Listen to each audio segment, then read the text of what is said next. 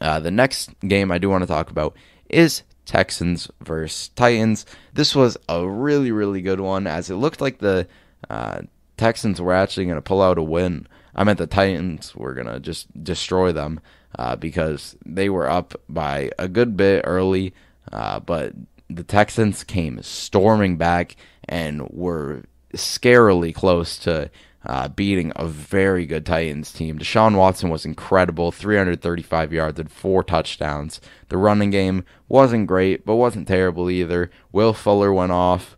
Darren Fells had a great game. Brandon Cooks was great. Just overall, this offense was so explosive and looked incredible. They couldn't stop anything on defense to save their life, that's for sure.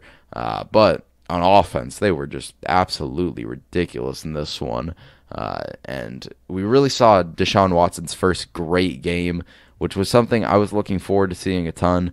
I really wasn't blaming him for not being super great, just because he was put under super unfortunate circumstances with all the just bad things that have happened to this organization, the terrible trades, the terrible offensive line.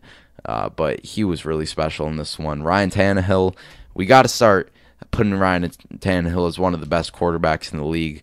I know usually he doesn't throw the ball too much, but he is so good and has really had a really just inspiring comeback story. He had 364 yards, 4 touchdowns, did have an interception, but he was still incredible this game. The defense looks way worse than it did against that Bills team, but this offense was so electric. Derrick Henry had 212 yards and 2 touchdowns. He had that crazy 90, I think it was 4-yard rushing touchdown. That was ridiculous.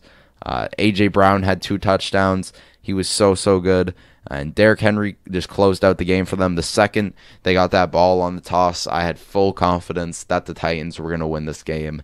And even though their defense is something to worry about, this offense looks electric, and the Titans have been incredible so far this season. You can't take anything away from this team.